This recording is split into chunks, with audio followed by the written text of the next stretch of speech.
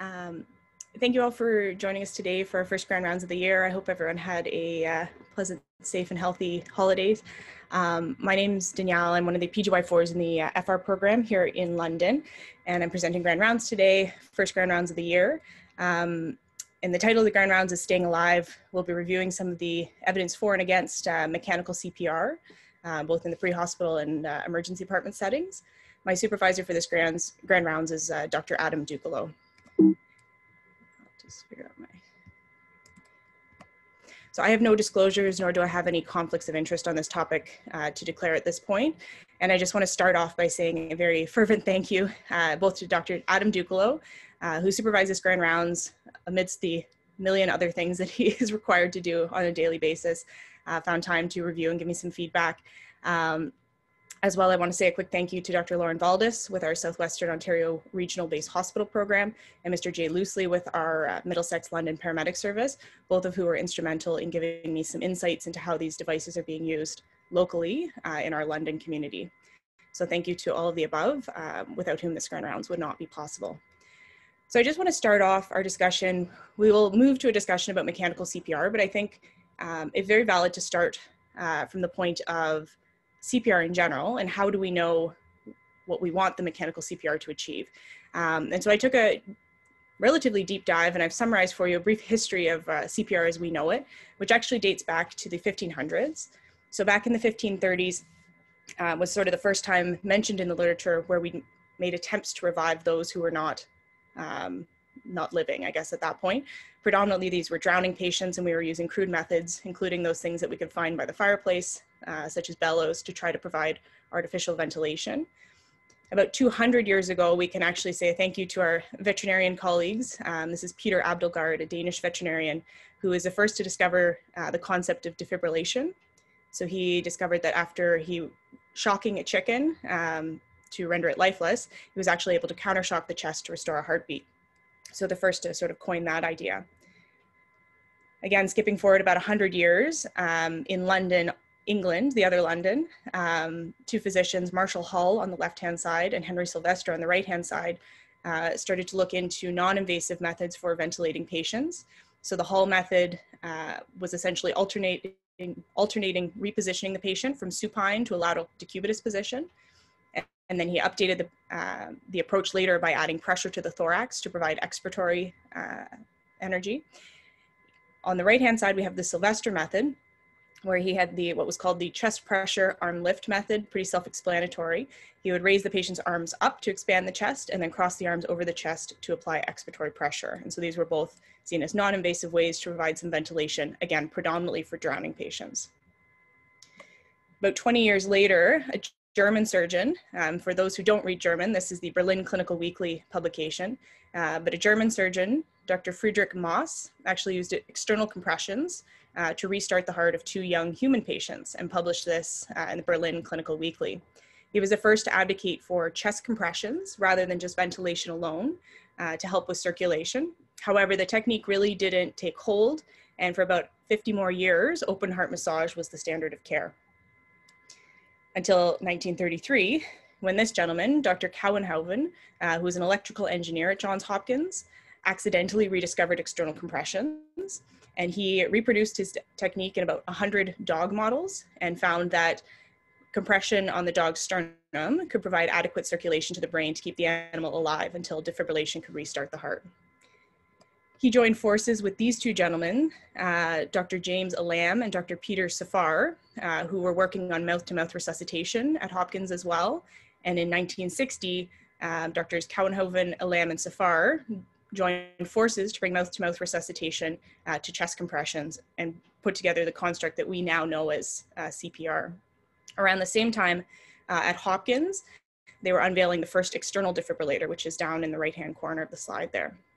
So really, we've come a long way in the past several hundred years, but even considering that in the 50s, we were just putting chest compressions and ventilations together, we've come a long way to the construct that we now understand to be CPR with our compression and ventilatory ratios.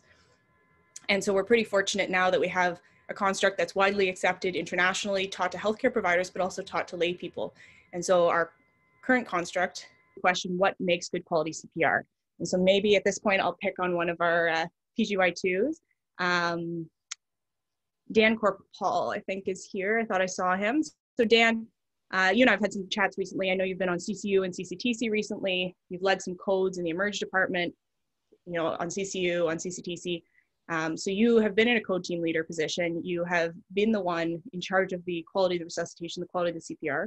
What sorts of things are you looking for in your compressions? And what sorts of things are you coaching your compressors to work on? Sure. So hard and fast. So they kind of alluded to it. The guidelines now are 100 to 120 compressions per minute. In terms of hard, you want at least a third of the chest depth in terms of when you're doing your compression. Anatomically, you want the correct location. You want them located directly over the sternum, putting an axial load down through it. You also want to minimize the time of interruption, but you also want to keep the person doing the compressions fresh. So frequently changing every 2 minutes the person doing the compression. Awesome, thanks, Dan. Great job, and I guess I should mention you're also an ACLS instructor, so lots of expertise there, even in our junior residents, which is phenomenal to see. So 100% agree with you. The guidelines are pretty clear about what makes up good CPR. And Dan, you're off the hook now, but my question when I read those guidelines is, how do we know? We're fortunate to have the guidelines, but is there any evidence that sort of supports those metrics that we're trying to achieve? So some of the metrics that Dan alluded to, including he talked about pushing hard, and so depth of compressions and that being important. And we certainly have, I pulled out a couple of articles for each metric just to give you a sense of the literature that's out there. There's quite the body of evidence in the last 20 years or so. So I haven't reviewed it all for you here today, but just to give you a sense, we have some evidence that tells us that deeper chest compressions are associated with improved survival and functional outcome. So we have evidence that links patient-centered outcomes to these CPR metrics. Similarly, we want to push fast, but not too fast. And Dan alluded to that 100 to 120 beats per minute being our target heart rate. And again, we have evidence that chest compression rate is associated with ROS. We want to allow full recoil from the chest. So we want to make sure that we get hands off the chest in between our different compressions. And again, supported by evidence from about 10 years ago showing that leaning on the chest substantially decreases coronary perfusion pressure, cardiac index, and myocardial blood flow. We know we want to minimize interruptions, and the kind of phrase or the term that's come into vogue of late is the chest compression fraction. So the percentage of time that we are providing good quality chest compressions relative to the time that we're off the chest.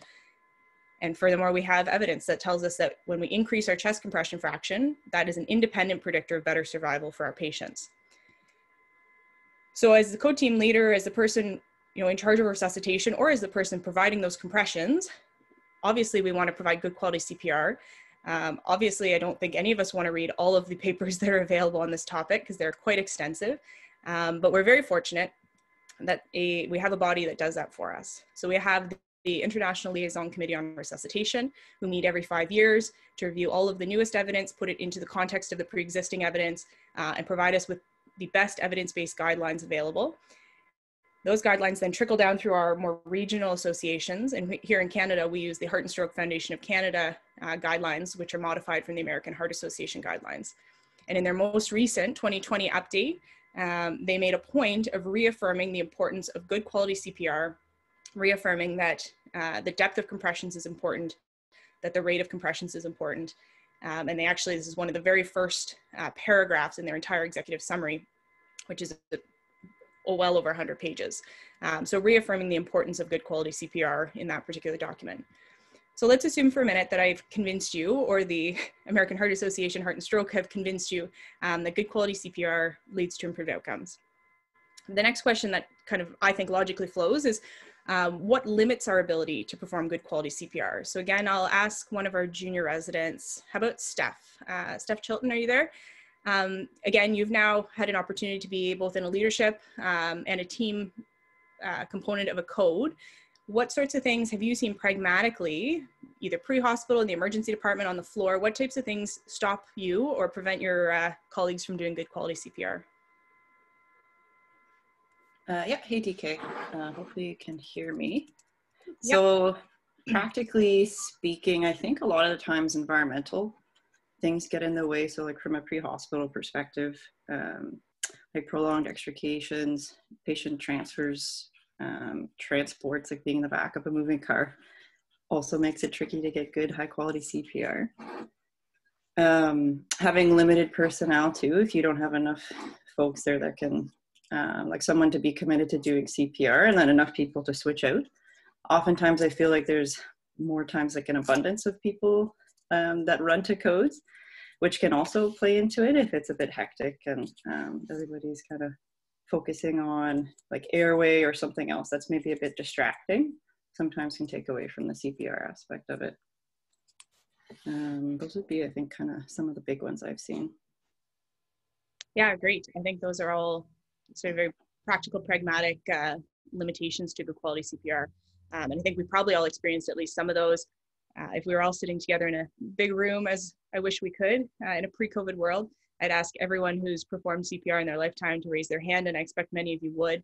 And then the next question would be, how exhausted were you after, and were you surprised by that? Because that was the thing that strikes me most about CPR, was the first time I did it as a medical student, was how physically exhausting it was to actually perform CPR for any extended period of time, and how much of an actual exertion that was.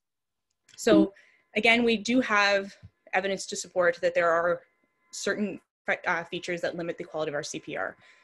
So extended interruptions. I believe one of our PGY1s, Colin, tells the story of a prolonged extrication from his pre-medicine life when he was a paramedic, and talks about extracting a patient essentially straight down a vertical flight of stairs and trying to perform CPR on a patient who's almost falling off the stretcher and who's being transported vertically.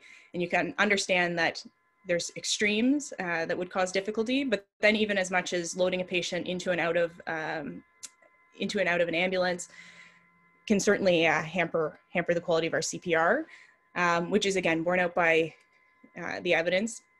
The other thing that Steph alluded to is that fatigue factor.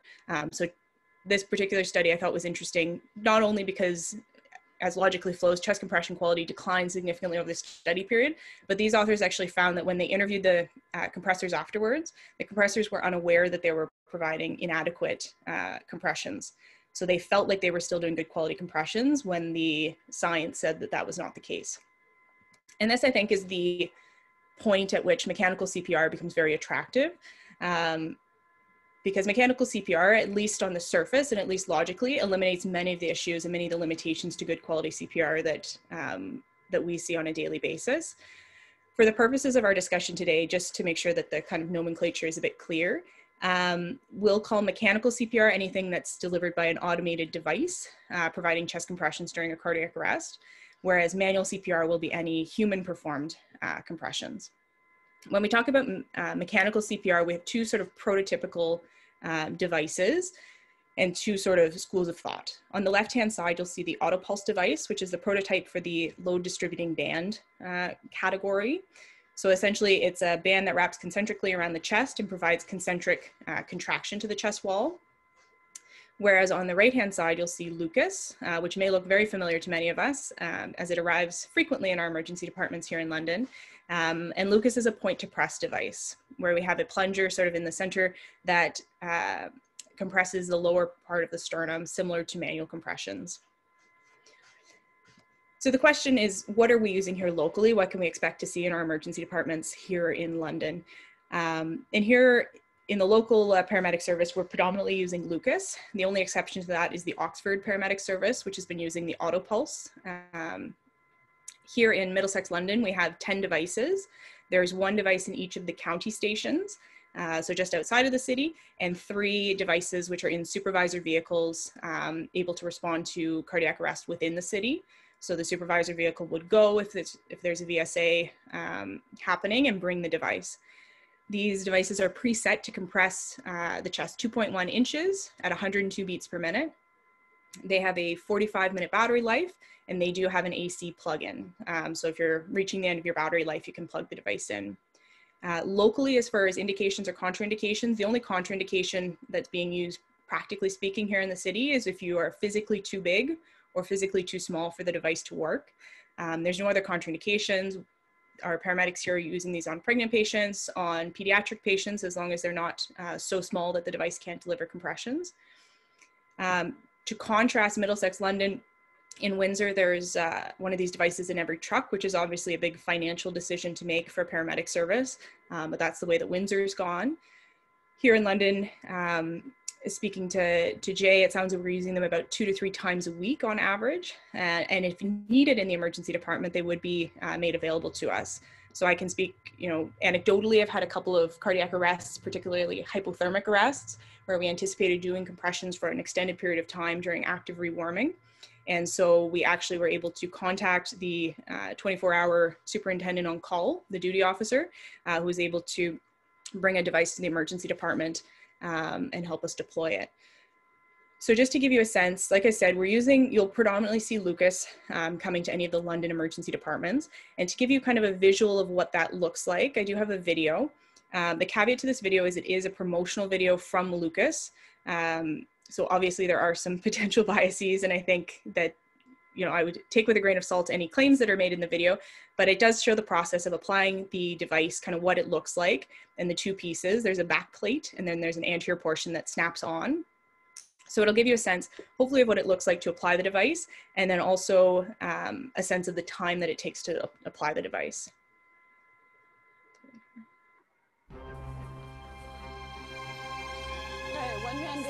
Lucas is a simple and intuitive portable device for external cardiac compressions.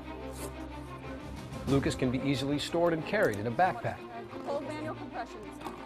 Backplate place. After the backplate is placed under the patient, it takes less than 20 seconds to stop manual compressions, connect the upper part of Lucas, and start mechanical compressions. In almost all situations, Lucas can provide effective, consistent, uninterrupted cardiac compressions in accordance with international guidelines. With Lucas providing compressions, rescuers have hands-free for other life-saving care.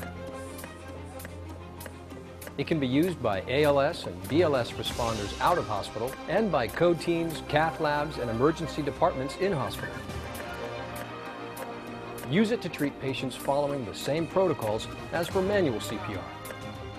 Lucas allows for effective compressions during patient transport and safety for both the patient and personnel. Now let's step through the basics of how. So I'll stop the video there. For anyone who's interested, I'm happy to provide the link because it really walks through how to use the device. Practically speaking, in our emergency departments, if the device arrives on a patient, the paramedics have all been told that they are expected to stick around to help us run the device. And any of the paramedics are trained in how to apply or remove the device. So again, I wish we could all be in person so I could get one of these devices to demonstrate for you, but feel free to hit me up for the link for that video afterwards. But I do think the video highlights a couple of the important sort of at least theoretical pros and cons of these devices. So the pros, which I think we've kind of touched on already, is that these devices don't get tired. They're preset. They're going to provide consistent compressions as long as they're plugged in, as long as they're applied appropriately. So it really frees up a set of hands, especially in low resource settings. So we've talked about in the back of an ambulance, we've talked about our county crews where you may have 2 paramedics and no other hands to provide compressions. And so if you can offload one of those sets of hands to do other tasks, obviously that's a huge benefit. Potentially there are some fewer interruptions in compressions. So you watched in the video that they applied the Lucas, and then the Lucas continued to give compressions even as they were extricating the patient up a set of stairs, as they were loading the patient in the ambulance. And then there's at least one of the big appeals locally is EMS crew safety. So our paramedics are, without these devices, providing compressions in the back of a moving ambulance that's moving at relatively high speeds through cities, obviously a high-risk situation, and those sort of acceleration forces on our paramedics can be a big safety concern. And so if we can apply the Lucas, then the majority of the other tasks that our paramedics have to do in the back of the ambulance can be done from a seated position with a seatbelt on. So seated at the head of the patient, providing ventilation, or seated beside the patient, getting access or giving drugs. So many potential pros, and I think that's where the attraction of these devices has really, really taken off. The downside to these devices, and at least speaking practically to our crews, is that Here in London, they're not always available. So hopefully the supervisor vehicle gets there on time, but they're also heavy to transport. So to carry this device up a large flight of stairs or to carry a patient who then has this device applied can make it a bit unwieldy. They take some time to apply. So in that video, with that sort of highly rehearsed team in an ideal situation with a mannequin, by my count, it took about 20 seconds to apply the device, 10 seconds for the backboard and 10 seconds for the anterior portion. We really get no feedback on compression, so the device is not telling you to push harder, push faster. The device is going to consistently compress to a depth of 2.1 inches, even if it's compressing over the liver, even if it's compressing higher on the sternum than we would like. So malposition can be a big concern. So if we're not paying attention to the positioning, every time we move the patient, these devices, I've had many anecdotal cases where these devices have been malpositioned. And when we finally realized that, we realized we had not been giving adequate compressions for a period of time. And then there's a theoretical risk, or at least it's been sort of touted theoretically, that there might be more injuries with these devices. And we'll chat about that a little bit shortly. So when we talk about the basic physiology of what these things do, most resuscitation studies, anytime we get a new gadget in medicine, we do a bunch of physiology studies and we put catheters in all the blood vessels and we try to get a sense of what is happening physiologically with these devices. And so again, there's hundreds of these papers. I've pulled out a few that I thought were illustrative, and I just looked at the load distributing band devices because that's what happened to be the theme that I picked. So again, just to give you a sense of what is out there, not to do a comprehensive review by any stretch, but when we look at the AutoPulse device, we have some evidence from about 10 years ago that when we apply these devices, we get increased diastolic and mean blood pressures relative to our manual chest compressions. We can get increased coronary perfusion pressure, again, relative to our manual chest compressions, which is if we're looking at trying to get ROSC, coronary perfusion pressure is going to be very important. These devices can produce pre-arrest levels of myocardial and cerebral blood flow, again, based on our hemodynamic studies, which begs the question, why are we not using these devices as the standard of care absolutely everywhere? And that speaks a little bit to the cons that we discussed, I guess, of these devices. This was an abstract published in 2019 as part of a larger RCT, but they looked at a subgroup and they looked at the pauses associated with applying these devices. And the median pause associated with applying the back plate was about 7 seconds. However, in about 16% of cases, it exceeded 10 seconds. And we're taught in CPR and all of our BLS courses, ACLS, that we want to keep our compression pauses to less than 10 seconds. So in 16% of cases, we were exceeding that to deploy the back plate. To deploy the upper plate the upper part seems to take a little bit longer, so on median of 8 seconds, but in about 25% of cases, it was more than 10 seconds. So potentially some significant delays there.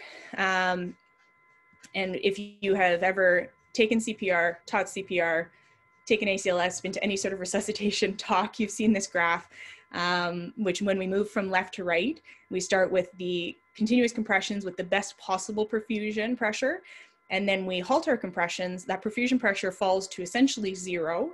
And what I think many of us forget, or what I frequently have to remind myself, is that when we start compressions again, we don't immediately get to that best possible scenario where we're getting good quality perfusion. We have a period of time where we have to regain that perfusion pressure that we had previously.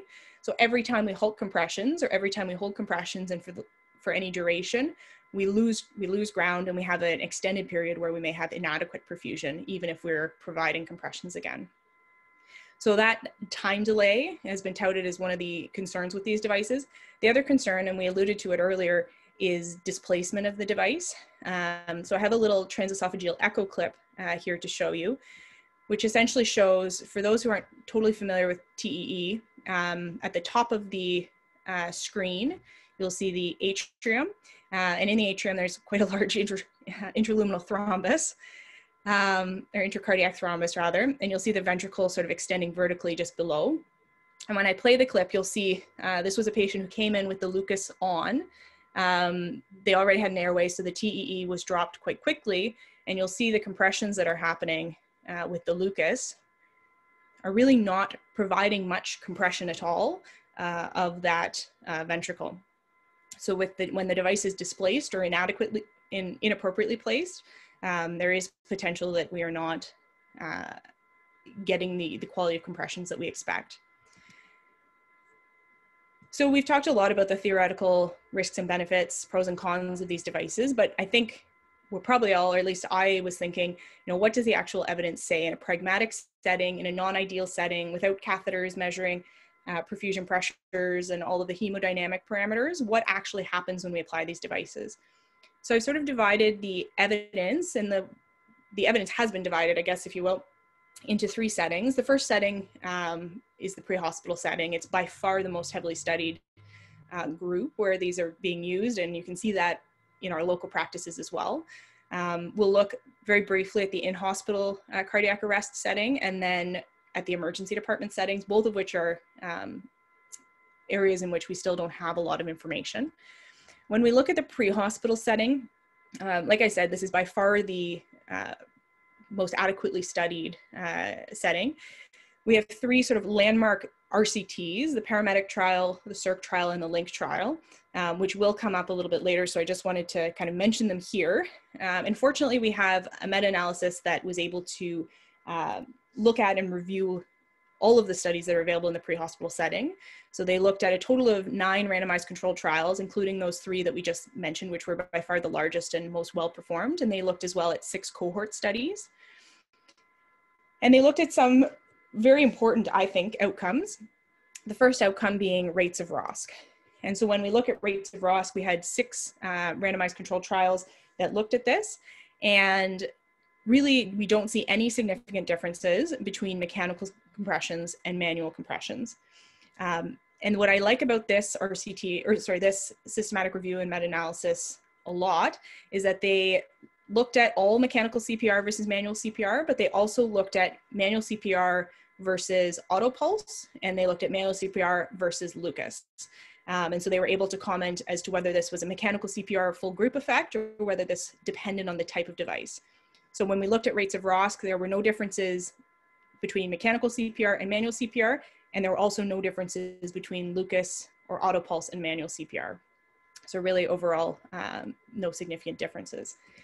When we look again at another important outcome, survival to hospital admission, so that short-term survival, we again in all of the groups see no significant difference. When we talk about survival to hospital discharge, we had 8 randomized controlled trials that looked at this particular outcome. There were no differences in the pooled group and no differences in the subgroups. And then finally, when we look at the cerebral performance category or CPC scores, and this is a score used in a lot of these resuscitation studies as a marker of neurological outcome. Again, we see that there are no significant differences in the pooled mechanical CPR or when we break it down into Lucas or auto pulse. So really, when it all comes down to it, we're not seeing significant differences in any of these patient-centered outcomes. We're not seeing that patients are doing significantly better when we do mechanical CPR as we might have theorized based on our previous discussions. A couple of notes to make about the randomized controlled trials that were included here that were not necessarily included in the pooled analyses. So when we look at the LINC and the CIRC trials, the median reported pause in chest compressions that was reported for the device deployment was about 36 seconds. And so it took 36 seconds upfront to apply the device. However, what both of those trials did was they averaged chest compression fraction over the first 10 minutes in the cardiac arrest. And so in the group that got mechanical CPR, while it took about 36 seconds with no compressions to apply the device, when you average over the first 10 minutes, you see that they actually have improved chest compression fraction over that period. So to phrase it a little bit differently, you pay sort of upfront about a 30-second no compression time, and then on average over your first 10 minutes, you get an improved chest compression fraction. The other thing, so that's something to keep in mind. The other paper, which is the paramedic trial, had a small subgroup, or did a subgroup analysis looking at patients who presented in a shockable rhythm. And they actually found that those patients did worse with mechanical CPR. And their sort of plausibility explanation for this is that the study protocol required deployment of the device prior to defibrillation. And so potentially delays of defibrillation were introduced by that 30-second or 36-second pause to deploy the device. So the delay was not actually measured in that trial, but that was their sort of hypothesized plausibility explanation. So both of these sort of points, I think, may illustrate why we're not seeing those drastic improvements that we kind of expect to see with our non-fatiguing and standardized CPR provided by these devices. They do take a significant amount of time to deploy, especially in non-ideal settings. And that deployment, if it's delaying defibrillation, if it's delaying good quality coronary perfusion during the first few minutes of a cardiac arrest, may be detrimental. So I just want to kind of make a point of that, because I really don't think the meta-analysis really captures those particular points. But overall, in the pre-hospital setting, we're not seeing any dramatic changes in patient outcomes if they're getting manual CPR or mechanical CPR in all comers. When we look at the in-hospital cardiac arrest group, we again have a systematic review and meta-analysis that was performed. So they looked at 3 RCTs and 6 observational studies. Unfortunately, their quality analysis suggested that these were very low quality studies. They're quite small studies. However, what they did find was that when we look at survival to hospital discharge, we do see an association favoring mechanical CPR with an odds ratio of about 2.34. There were 2 RCTs that used this particular outcome. And so we do see that potentially in a highly protocolized in-hospital cardiac arrest with a well-rehearsed code team, these devices may create a survival benefit. And furthermore, when we look at short-term survival, so survival at 1 hour and rates of ROSC, we again see a signal in favor of mechanical CPR with an odds ratio of 2.14. Again, these were small studies. The quality of the evidence was low. Many of the markers of good quality RCTs were not listed. So whether we can take this to the bank and suggest that these devices are beneficial in hospital cardiac arrest, I'm not sure. But there is potentially a signal there that in those high resource settings, when we have lots of people to help us deploy the device quickly, when we have a highly rehearsed code team, there may be a benefit to these standardized devices. Fortunately, there is new evidence coming. So compressed RCT, which you may or may not remember, we already discussed when we talked about pauses associated with deploying these devices. But this was a feasibility randomized controlled trial. And they're essentially looking at the feasibility of doing a large multi-center in-hospital cardiac arrest trial. And they found significant challenges with their feasibility trial, but as I understand it, they're moving forward with their larger trial. So there is new evidence coming soon. So hopefully we'll get a better sense as to whether these devices are beneficial for in-hospital cardiac arrest. But I think at this point, there's not enough evidence to say that they are conclusively better than manual CPR. And then finally, I think the setting that we're all most interested in as emergency physicians is the emergency department. And I'm sad to have to announce that the evidence here is worse than any of the previous 2 locations. There's really only 2 trials that have looked at this particular setting. The first is this one here, the SOS Canto study. It's a multi-center Japanese observational study. So observational study, non-controlled trial. And they looked at about 6,500 cardiac arrest patients treated in the emergency department. This was I hesitate to even tell you the results of the study because I think it's a highly biased study. The decision as to whether to apply the device was made by the treating physician on a patient-by-patient basis. There was a high risk of selective enrollment. They did feel that the device was associated with a reduced likelihood of ROSC and a reduced likelihood of hospital survival. But again, the selectivity there, I think, makes it difficult to draw any conclusions from this particular study. So I don't put much store in this study. The second study, again, is not a randomized trial. It is not a controlled trial. It is a before and after observational study in a Singapore emergency department setting. And this, the context here is that in this particular health region of Singapore, the decision was made to make mechanical CPR the standard of care in the emergency department. And so these researchers looked at the period of time before that standard of care came into effect and the period of time afterwards. And they looked at about 1,000 patients. And they felt that they showed an association between mechanical CPR and improved ROSC, improved hospital survival, and good neurological outcome. But unfortunately, they had marked differences in baseline patient characteristics, initial rhythm, and cardiac arrest location. And so when they adjusted their analyses, the only significant difference that remained was that they showed an association between mechanical CPR and increased rates of ROSC. But again, not a randomized controlled trial, a very relatively low quality piece of evidence.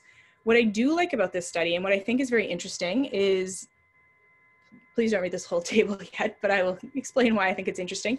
This group looked at and published the quality of the CPR, and particularly their no-flow times and no-flow ratios over the course of the resuscitation. And so this data was gathered. They had the pucks similar to what we have attached to our Zols that monitor compression quality, but they also had video recording, which was their standard of care, which they had in place for QI purposes that they were able to review. And so they were looking at NFT, which is no flow time, or no flow ratios, NFR, which is essentially, when we talk about no flow time, it's the cumulative time in which there are no compressions ongoing. And so they looked at two different time points. They looked at the 0 to 5 minute time point and then the 5 to 10 minute time point, and they compared manual CPR to the auto pulse CPR. And what I found to be quite interesting is that when we look at the no flow time in the first 5 minutes, so from the time the patient hits the doors to 5 minutes after that, we can see that the time off the chest is quite significantly longer in the auto pulse or the load distributing band LDB group. So 114 seconds relative to 84 seconds. So lots more time off the chest in our mechanical CPR group there. However, when we look at the 5 to 10 minute time period, that trend reverses.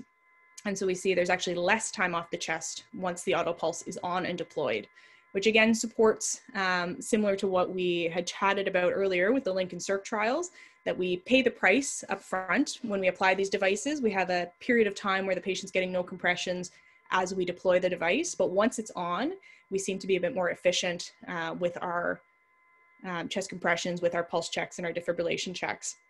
The other part here is that their CPR ratio, which is the percentage of uninterrupted CPR in the entire resuscitation.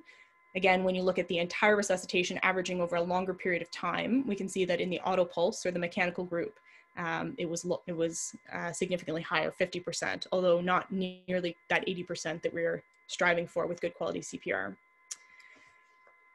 So I've presented a lot of evidence, and the last kind of area I wanted to explore is the question as to whether mechanical CPR is safe. There's been a lot of theoretical risk to solid organs, to the chest wall.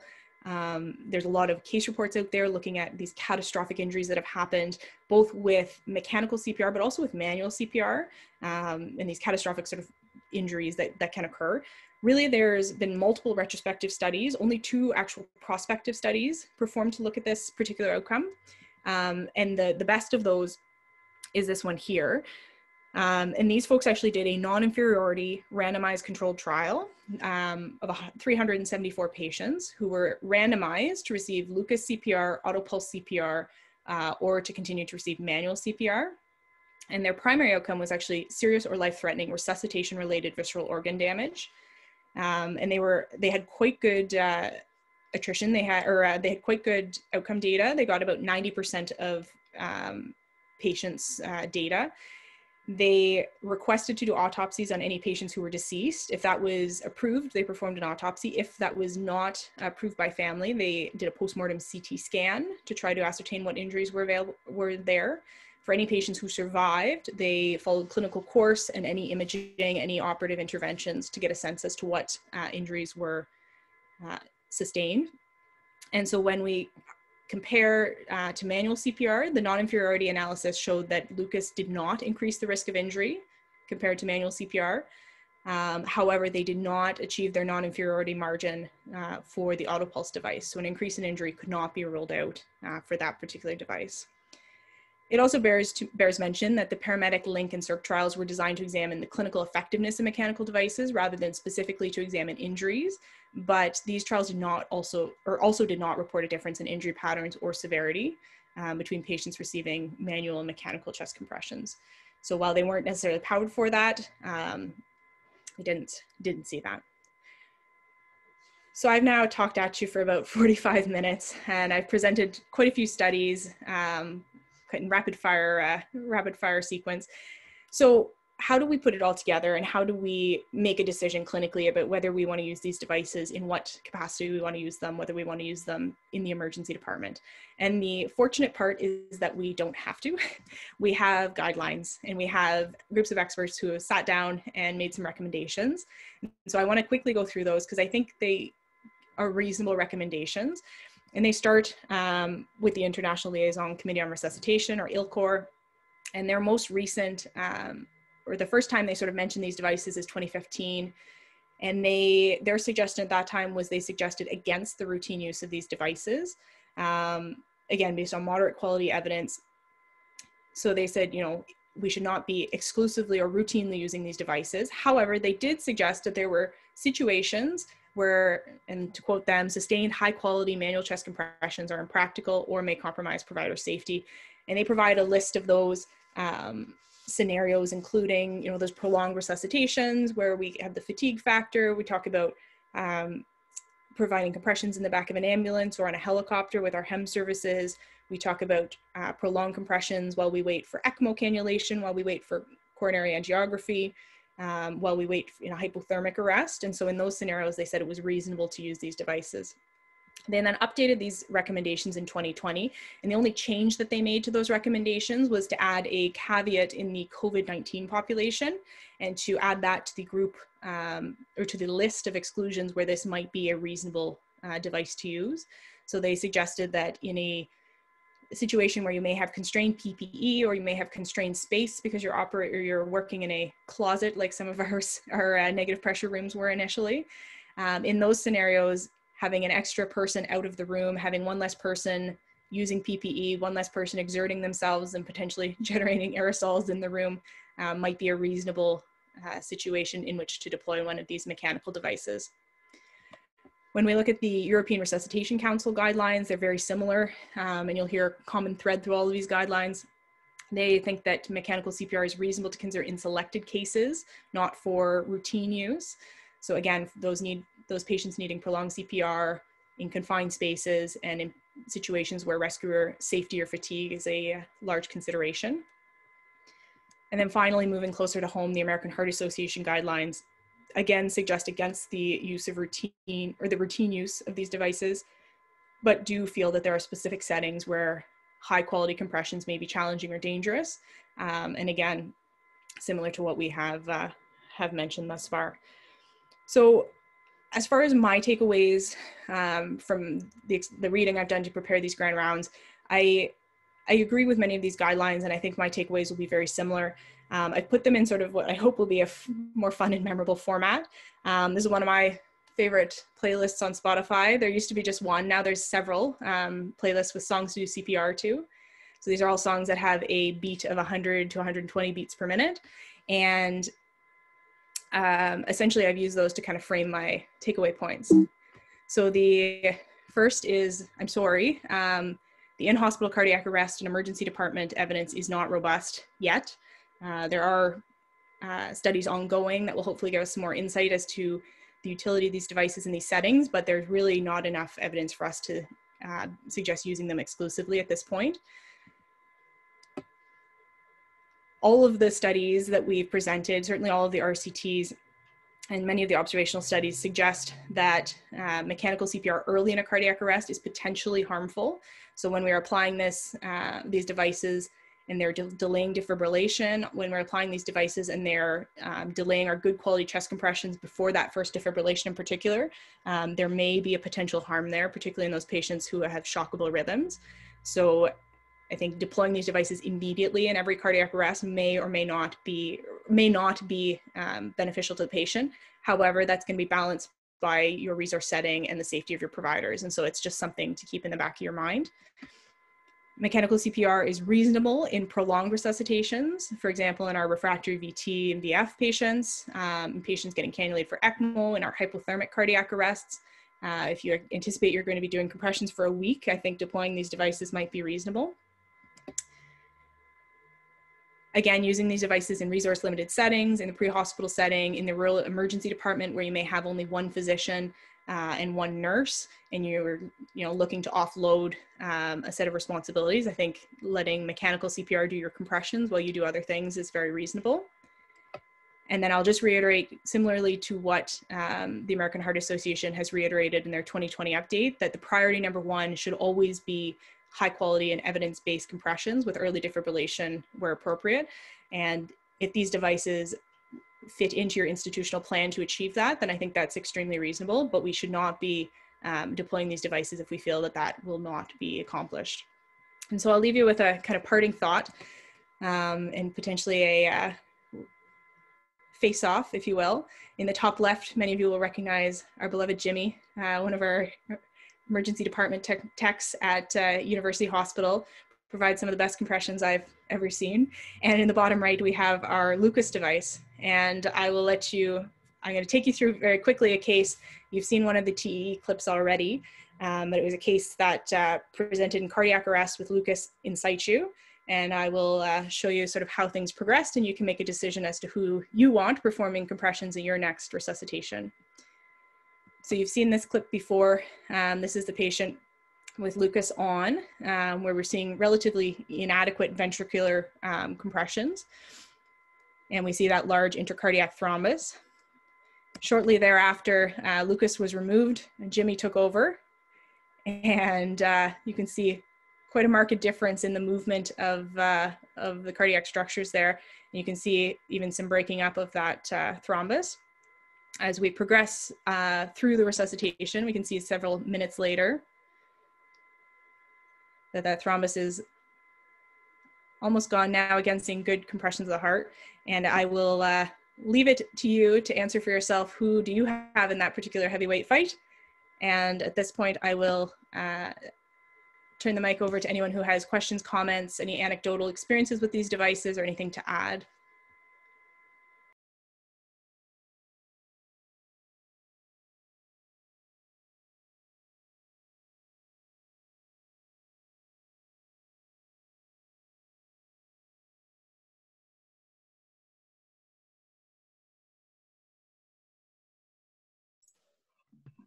Danielle. Yep. Hi, my name's Dax Biani. I'm Chief of the Department of Emergency Medicine in Chatham. And I'm actually acting as the Protected Code Blue doctor today on call. I work in one of our other sites in Walsburg. And I can say I've been an advocate for the Lucas for over a year now. We actually bought 3 of them for our 2 hospitals last February, just kind of as the pandemic was ramping up. And it's been an invaluable contribution to our continuum of advanced cardiac life support care. I thought I'd make the comment.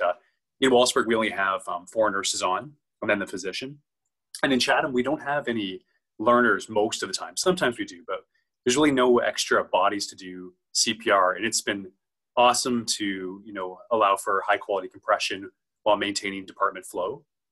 In the inpatient units, we use it as well. And there it's with the whole Protected Code Blue kind of format, more to keep other people out of the room. So I just wanted to comment that we're using it. I think we're using it effectively. In Chatham Kent, we also have some prolonged transport times from some of the other areas, like 20-minute transports are not uncommon. I'm advocating for EMS to buy them. Our service doesn't currently carry any in their trucks, but for the reasons you presented around EMS safety, I think it'd be an amazing addition, and I'd like to see them have them on their trucks. Yeah, thank you very much for providing that. Like, I think I don't have a lot of experience in those pre-hospital, in those sort of limited resource settings. I'm working out in 4 counties a little bit more recently, but haven't yet had to experience that particular episode. But I agree with you. I think certainly in those limited resources settings, whether it's pre-hospital or, like you say, in that sort of rural emergency department, in terms of freeing up a set of skilled hands to do other tasks, I think that there's a huge role for these. And like you said, I think for provider safety in the back of an ambulance, I think doing compressions, moving through the city, turning corners, like I think there's a lot of potential for injury there if people aren't careful. So thank you very much for the sort of practical experience there. I see a comment from Julie.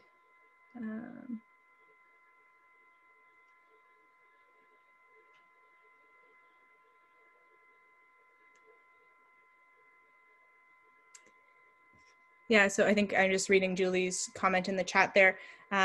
So most of these devices should have a AC plug-in, and so just, I guess, requesting that when you request the device, if you are using it in the emergency department, would be important. Because yeah, I have used them on occasion in the emergency department for hypothermic rest predominantly, and just yeah, ensuring that when you when you deploy the device before you let anyone leave, make sure that you have the cord, I guess, to plug them in would be sort of a thought for sure. Hi, Danielle. Thanks for a great talk. I'm one of the med students on the EM service right now. I do have some experience with a third device called the Thumper. I'm a nurse in Detroit prior to my stint here. It's not as freestanding as the Lucas or the Autopulse, and it does actually consume a pair of hands just to keep the device stable. So unfortunately, it's not going to free up some hands, but oftentimes I see poor quality CPR with these devices as well. And I've been an advocate for manual CPR for most of my career, and in Windsor we use the Lucas. And again, I think the time to apply the devices is far too much, and it's always often in improper positioning or not getting the best compressions. Yeah, thanks, David, for weighing in. And I think I agree with you. I think there's certainly drawbacks to these devices, particularly in high resource settings. Like I think in the emergency department, the only time that I could see using this myself in the emergency department would be in those cardiac arrests where I anticipate we're going to be doing compressions for 3-4 hours while we rewarm someone. Because I agree with you. I think when we have lots of hands and we have lots of people to pay attention to the quality of compressions and to switch out, I think, as particularly in the early parts of resuscitation, doing 30 seconds without compressions for me is kind of a daunting thing to think about while we deploy the device. And so I think it comes down to sort of looking at your setting and looking at the risk benefits of these devices and whether it makes sense for you. I didn't mention too much about the Thumper because we don't use it. It's not being used really much in Canada at all. But there certainly are other devices kind of out and about, and there are many more coming as well that are supposed to be able to monitor the quality of compressions and perform other tasks. There are some that, including the Lucas, but there are others that will manually decompress the chest as well as compressing. So potentially lots more coming in this field, but yeah, I appreciate the sort of practical experience with it. Just to respond to that really in brief, this is Luckett, by the way, I completely agree with that, and moreover agree that in instances where you're going to be doing CPR for a really prolonged period of time, it's invaluable. I, in Hamilton, have run a 7-hour hypothermic arrest trying to get somebody warmed where we didn't have a Lucas, and to muster, oh sorry, animals are fighting now in my office now that I started talking, to muster the sort of manpower it takes to go on for 7 hours when somebody's arresting and you're putting in chest tubes, to warm and what have you. And we had somebody else who was arresting in the room next door. It's a huge amount of resources. And I think that what you described, Danielle, of having that, sudden switchover where you go from having a poor compression ratio to having a better compression ratio as the resuscitation goes on becomes really salient when you have these incredibly long resuscitations. Yeah, thanks for bringing in. Hey, it's Mason. I'm in Windsor right now, actually, and just had a code yesterday with one of these in the Emerge because I come in with the paramedics, and I can say, it's interesting to talk about the efficacy of them versus manual CPR, but I think there's also something to be said for the workflow. Even when you do have the people available, it's nice to just have a quiet room with CPR ongoing, the patient is intubated and being bagged, and you can sit and think. There's not people running around, there's not a huge commotion. It just provides such a better work environment that, maybe it's not quantifiable in a study, or maybe it's not easily measurable, but I think there's just a night and day difference between that. Even when you do have a massive number of learners that can make it happen, the room is just so much calmer, and you can think so much more clearly when there's a Lucas on, instead of thinking about, okay, is this person doing compressions? And they'll stop compressions and say, no, actually I wanted you to continue. Whereas with the device, it just keeps going until you push the off button, and when you push the on button, it starts again. There's really no question about it. It just makes everything simpler. Yeah, I think that's a great point as well, for sure. Danielle, it's John. Just a comment on that comment. I think again, you've already pointed it out, but the downside there is that I think there's a tendency to forget about how well and how well positioned the device is and how well it's actually performing CPR. So it's a trade-off. So long as you're confident in your ability to monitor and you remember to do that rather than just sitting back calmly and ordering the drugs and, you know, checking the rhythm and so on and so forth. I think that's a real problem, particularly in environments where physicians don't see a lot of cardiac arrests. So, you know, there's obviously tremendous benefit, particularly in rural areas and where your human resources are very limited. But there are, I think, still significant downsides. And just one other parting question. I saw Jimmy was on the was watching rounds today, and I just wonder if he would mind if we clone him. I don't expect a reply, Jimmy. Great talk, Danielle. I think Jimmy flexed for us all, so I wish we could clone him. Hey, Danielle, it's Todd Martin. I'm one of the paramedics actually in Lambton County. Did you find much information out there about shock syncing? So the continuous CPR going with shock of the defib. I know Zoll was doing that for a while. And was there any better outcomes with that? I don't think, as far as I know, it's not been studied in any sort of meaningful way thus far. I did come across the protocols for the various different studies are a bit perplexing, and so I didn't go into all of the details there. With some of them diverged from what we know to be sort of like high quality CPR and made other protocols as to when you would shock and when you would do compressions and at what ratios. I don't have any specific answers about that as far as what the research shows. I know that it has been done, but I don't think it's been studied in a sort of meaningful way thus far from what I came across.